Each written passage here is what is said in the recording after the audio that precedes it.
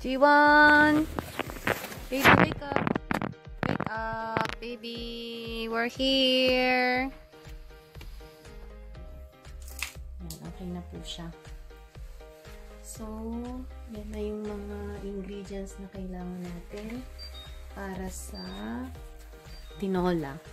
Okay, chicken, and then 2 pieces ng green pepper, lemon, 2 tomato, tapos gulay, and senggang, luya, at saka papaya. Okay? And then, papakuluan na lang natin siya.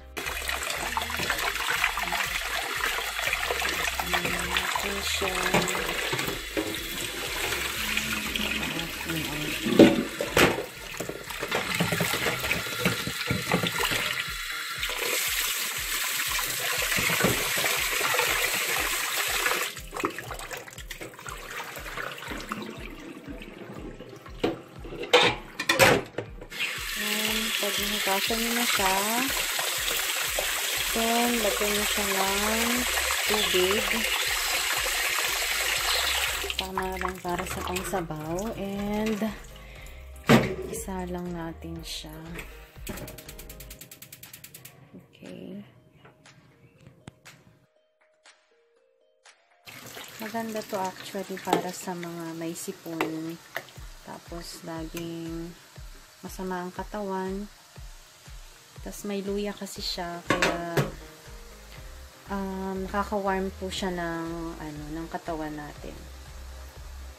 Okay, so maganda siyang panglaban kapag meron kang ubo, kaya pangkaso.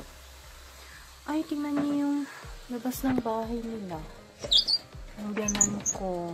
Ay, ngayon ko lang siya nakita. Nawala na yung dating bahay. May bahay dyan dati eh. Giniba na siya. Ay. Siguro may bagong nakabili. May bagong titira dyan. Okay. So, ayan. Medyo kumukulo-kulo na siya ng kaunti.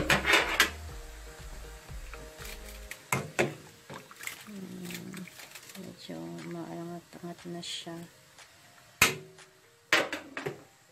Okay. So, ngayon, kailangan hiwain na rin natin ang asan na yung aking lemon. Ayan, ang aking lemon. Kailangan ko na siyang hiwain ngayon. Napiga ko na ang aking lemon. So, ngayon, tatanggalin natin ang mga buto. Piliin lang natin. So, actually, pwede naman kayong gumamit ng ng senggang, luya lang sa atin. So, since kasi ngayong spring season dito sa Korea, actually, laging may mga sipon, may mga ubo yung mga tao, tapos laging masama yung katawan. So, kaya maganda rin siya na panglaban sa sakit. Okay? Tsaka sa trangkaso. Sabi nga nila, diba, ang chicken soup ay maganda sa soul. Chicken soup for the soul, sabi nila. So, ayan guys, wait lang natin hanggang sa kumulo siya and takpan lang po natin. Okay? Ayan guys, kumukulo na po siya. So, pwede na natin ilagay ang ating papaya. Okay? So, nailagay ko na yung papaya and also yung ating green chili. Kung gusto nyo na medyo maanghang agad siya, pwede nyo siyang ulahin. Pero kasi ako ayoko nang masyadong maanghang. Kaya ang ginagawa ko, medyo hinuhuli ko siya. Para hindi siya ganun kaanghang. Okay? So, and after nyan, haluin lang natin siya.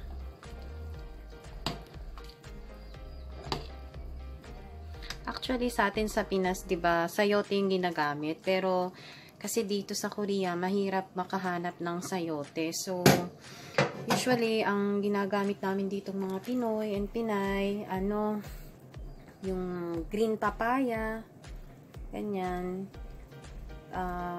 Kaya lang, kasi kanina nang pumunta kami sa, sa mall, sa grocery, wala kaming nakitang green papaya. So, ito lang yung available nila. Kaya lang, matigas-tigas naman siya.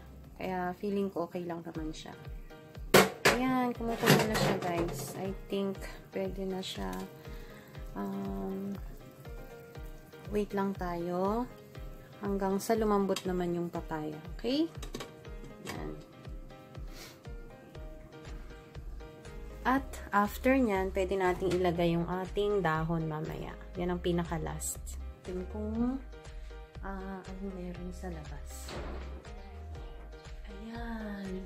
Bumabulaklak na siya ngayon. Ang labas ng bahay ng biyanan ko. Punta nga tayo sa labas. Tingnan natin kung anong meron.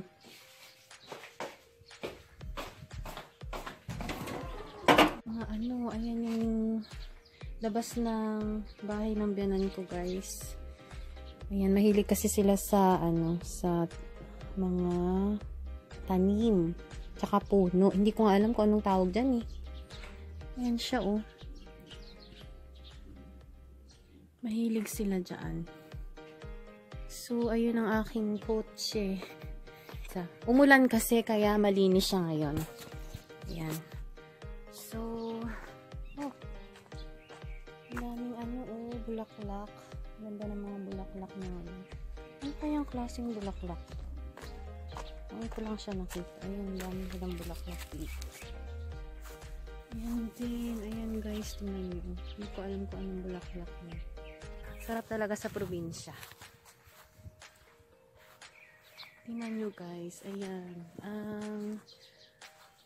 Ang bako dito ng aking biyanan. Ayan siya. Ayan.